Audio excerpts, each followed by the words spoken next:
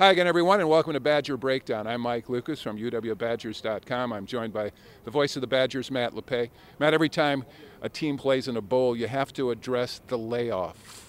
To what extent do you think the layoff will affect either of the teams, Wisconsin or TCU? It's interesting, Mike, because there's two schools of thought. I mean, we've talked to guys who played in this Rose Bowl game, and they talk about you have so much adrenaline going that you have that going for you early. But then you talk to Paul Chryst, the offensive coordinator, and he says, you do have to go through that, readjust to the speed of the game. You can only scrimmage so much, and scrimmages are different from actual games. So I think it's something that every team faces every year. I think TCU, having played in a BCS game, though, at least out of the gate, might have at least some advantage in terms of the experience in being in a game such as this. Perseverance might be a key word, too. If, in fact, the Badgers get off to a slow start, we can bring up the game that they played against Stanford in the 2000 Rose Bowl.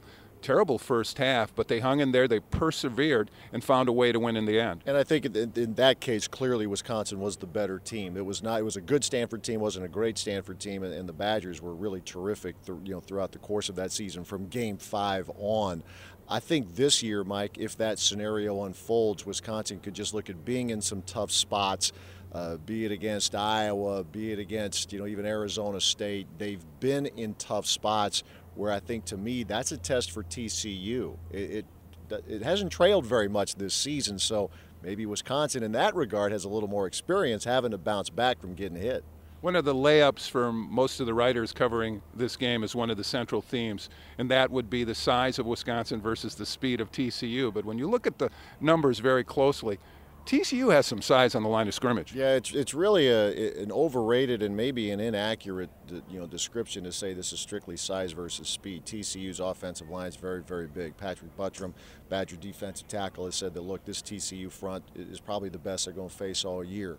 They have guys, TCU, on defense who can run. That's a priority with how they recruit.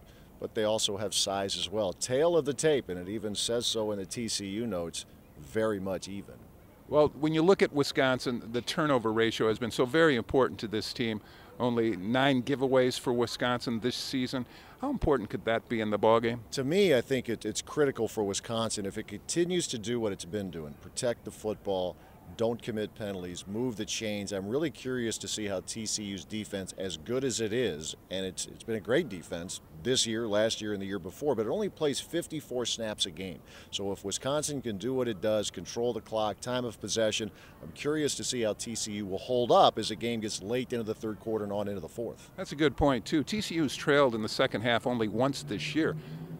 Horned Frog's not used to playing a lot of close games. No, they're really not. I mean, the San Diego State game, they got off to a slow start and then took control of the game. San Diego State had a little bit of a rally. So, again, this is where Wisconsin has been in these four-quarter games. Arizona State, Ohio State, Iowa. Now, obviously, the Badgers were rolling late, but even that Purdue game, if you look back, there was some doubt early in the fourth quarter before Wisconsin was able to punch a couple more scores in and make it look like a much more convincing game than it was. And you might want to keep an eye on number 85 for TCU. That would be Jeremy Curley. For Wisconsin, David Gilreath. They could factor into the outcome. Yeah, do-all type of players. Curley, in fact, he knows how to throw the football as well. I mean, he's thrown the ball. He can run it out of the backfield. Excellent receiver, excellent return man.